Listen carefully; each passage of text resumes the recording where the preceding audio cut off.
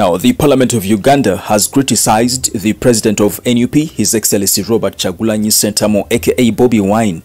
In a recent interview with the BBC in London, Bobi Wine stated that Parliament was influenced by President Museveni into passing the Anti-Homosexuality Act to target the opposition. Now, the Speaker of Parliament, Right Honourable Anita Monk, has asked the members of Parliament not to be threatened by visa cancellations, giving the example of her experience with the governments of US and the UK. Bobi Wine travelled to the UK after the country lifted a 10-year visa ban against him for recording a song critical of homosexuality.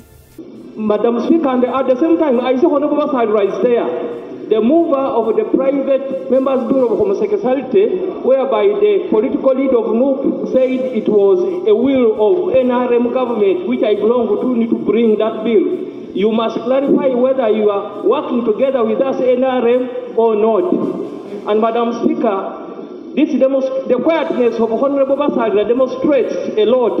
Madam Speaker, is it in order for the Honourable Macho, a renowned smuggler, to insinuate that I am quiet over a matter I have not given opportunity to comment on, and am I known for being quiet over national and international issues? Is he in order? From the time this issue was raised, we have not heard from you. It is true you're quiet.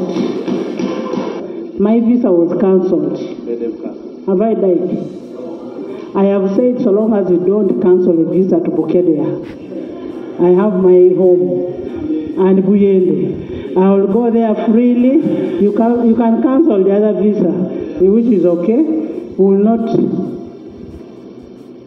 The blacklist that they are talking about, don't care. Don't worry about that. You have all what you need in this country. In Uganda, so long as your kids are not being sodomized.